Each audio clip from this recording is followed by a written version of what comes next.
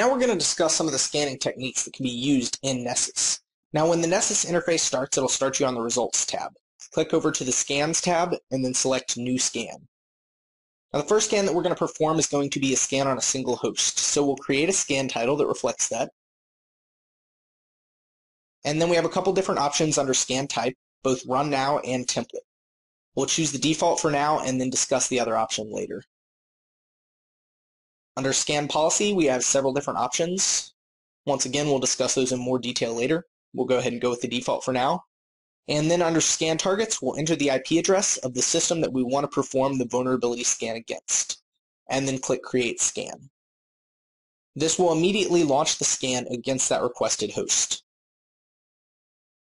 You can then click the scan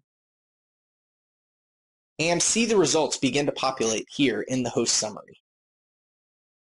Okay, now let's switch back over to the Scans tab, and we'll stop this scan by selecting it and then clicking the X icon over on the right side.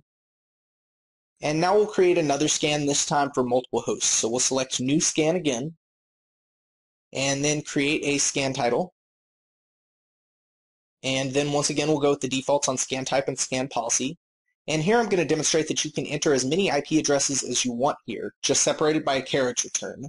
And it will perform a scan on each of those different IP addresses. So then click Create Scan, and then click on the scan. And you will notice that each of the IP addresses specified will then be scanned and the results will populate here. You can also perform a scan on a sequential list of IP addresses. So we'll use a scan title.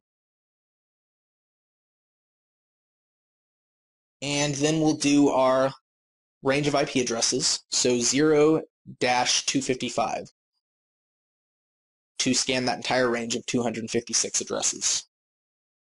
Then if you click on it, you'll notice that Nessus automatically discovers each of the different hosts within this range and then begins to perform analysis on them.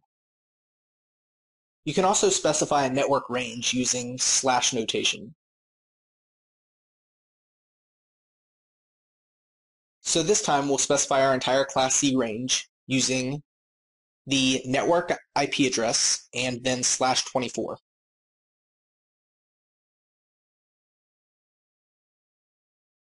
Another option is to import a list of IP addresses using a text file.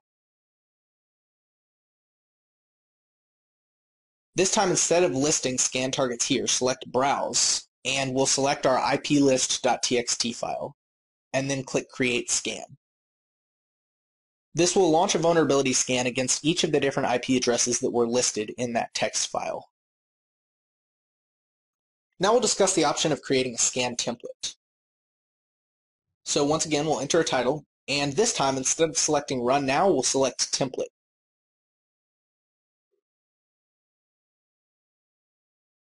And we'll do our list of sequential IP addresses here, so 0-255, and then Create Template. Now this time, instead of launching the scan immediately, it creates a template in our Templates tab up at the top. We can then browse back to this at any time to launch this scan as many times as we need to. To do this, go ahead and select the scan, and then select the Options drop-down, and then click Launch Template. Doing this, you can perform as many instances as you need of the configured scan template. Eyes in the sky, gazing far into the night, I raise my head.